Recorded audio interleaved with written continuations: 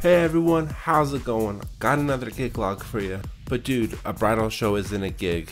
Did I bring all my equipment? Yeah. Did I perform? Alright, I guess you got me. What do you got to say? You know, I still think that this classifies as gig log worthy material because each bridal show is unique and you perform at them. I see people on Facebook constantly ask like what to bring, what to display, what to talk about, and I just thought I would share a few thoughts, especially since it's wedding show season right now. And so bridal shows, they are a great time to network with your fellow vendors, but we have to remember the main reason to be there is to generate leads and make sales. And this particular bridal show is a little bit more intimate as it was hosted by a wedding venue in my area. And my company, we are preferred vendors at this venue, and I feel like it's important to show up at their events to nurture the relationship. This was our second time exhibiting at this particular venue.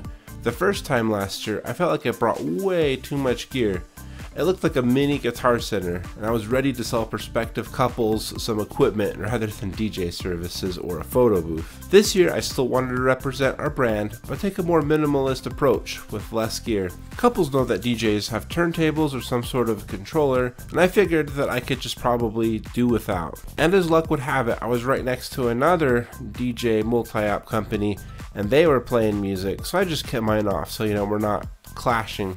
I think my best piece of gear in my display is my backdrop, which I customized from PB Backdrops. Link in the description below. It's lightweight, it's really easy to set up, and it looks impressive. And this type of frame, a pillowcase frame, is something I already use constantly with my photo booth company. And this branded table is just so easy to set up, and I really enjoy using it. I brought a 43-inch TV on a truss, and I feel like it's better presentation than a tablet on a table.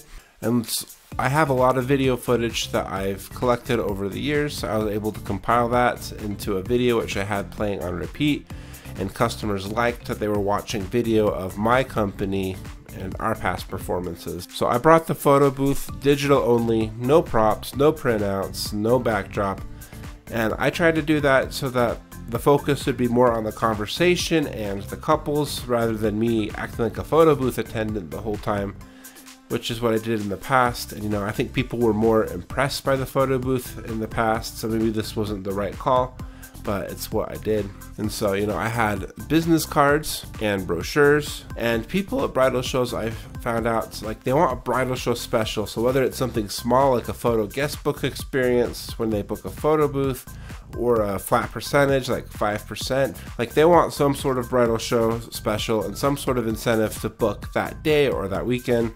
And so people want to know the pricing, so within my brochure I included a paper slip with all the pricing. So yeah, the slip was nice because it fit right inside my brochure. I feel like my font size was probably a little bit too small, especially with all the mothers of brides and the grandmas of brides there. All in all, traffic was pretty light at this show, and there probably was more traffic at the bigger bridal show across town. And many of the couples that came through were at the beginning stages and not really ready to book. A lot of them haven't even chosen a venue yet. And we haven't booked a single show from that interaction yet. I'm going to be sending some follow-up emails probably later this week. And while many of the companies that exhibited, I know the owners, a lot of the owners weren't there.